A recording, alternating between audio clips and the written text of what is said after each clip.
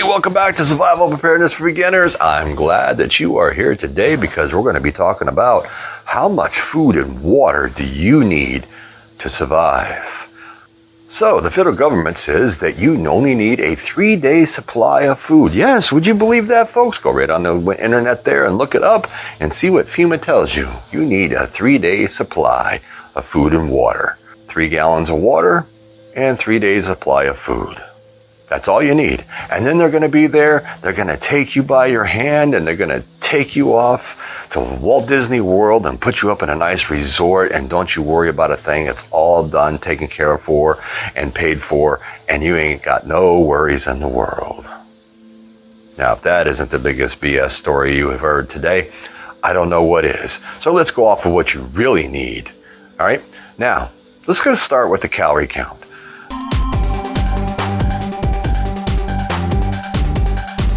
All right, because a lot of people just don't understand this and don't realize what their calories per day should be. A woman should be about 2,000 calories, which breaks down in a 6-month period. We're talking about having a 6-month food supply put up just because. Okay, so for that 6 months is 360,000 calories for a woman. A man is 2,500 calories per day. That breaks down to about 450,000 calories for a 6-month period. Now, why am I talking about a 6-month period? Well, if you sit back and you really look at what's going on in this country, in this world, of all the different things that have taken place, that are going around. We've got mega droughts, we've had floods, we've had hurricanes, we've had earthquakes, we've had all different types of scenarios that have taken place all around the globe. Volcanoes, the whole 9 yards. All right, folks, we're a ticking time bomb. So, water.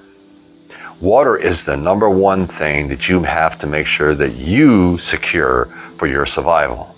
Now, that's the tough one because you need a gallon of water a day, 30 gallons per month, which breaks down to 180 gallons for 6 months, 360 for a year.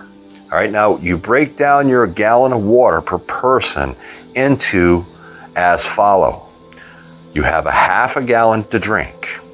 You have a quarter a gallon to cook with and a quarter of gallon to wash with. Okay, so that's how you got to break that down. So the 1 gallon covers your drinking, your cooking, and your washing. Washing your body, keeping yourself clean, and in the whole 9 yards. Even if it is a disastrous type situation, you got to make sure that you stay clean to make sure that you stay healthy. So what are some of the ways that we can do this? You can start putting up your own food. You can keep track of the calorie count per serving and everything else on everything that you put into your pantries, your storage, whatever it is. If you can food, freeze-dried food, if you dehydrate food, however you do it, however you can afford to do it, you can keep track of the calorie count. Okay? And this way here, you can assure that you're going to get close, at least close to the approximate calories per day. Now, another way that you can do this, because that will be a lot of work for you to do. You are going to have ways of writing everything down as far as all your calories and everything else. And then you're also going to want to make recipes to go along with those calories. So this way here, you already know what kind of meals that you can make with all the food that is in your supply. Now, another way you can do this, which will cost you quite a bit of money, but it does have quite a few benefits. And let's cover some of these. Your freeze-dried foods. Now, there are a ton of freeze-dried companies out there that sell their products online. Some you can even buy in local stores.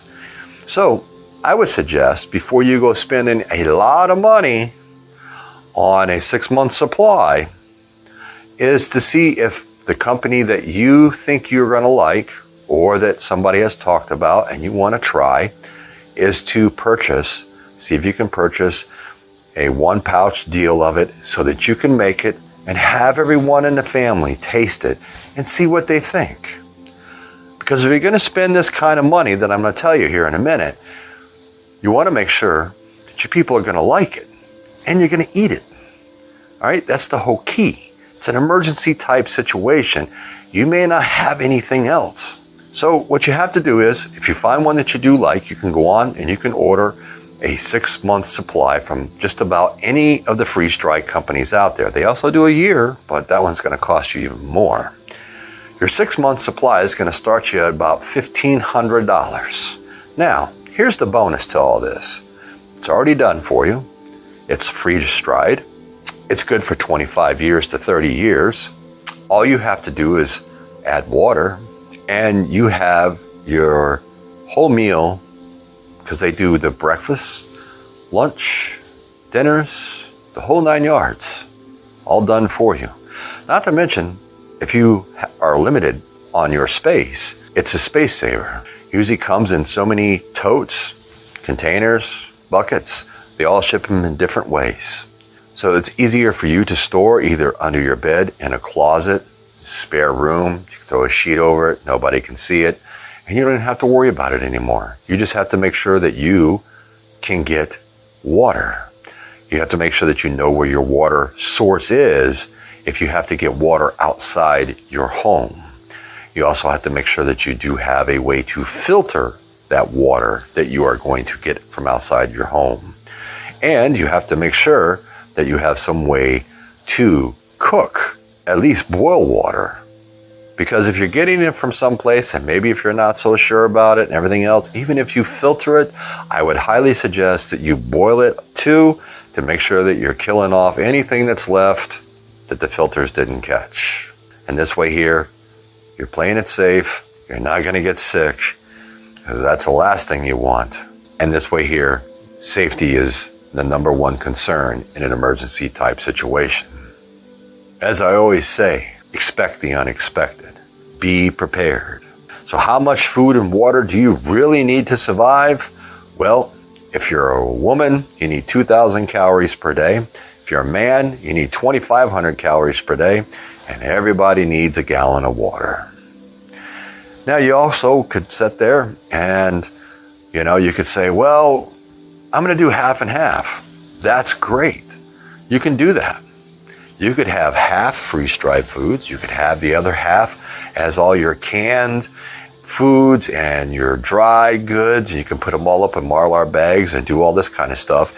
And you're still going to succeed at being prepared for that 6-month window. Now, should you go farther than that? Possibly so. We'll have to wait and see how this all plays out. But I would highly suggest for people to strive to hit that 6-month goal of having food on hand. Because with the way that everything is going right now, it's like a snowball out of hell.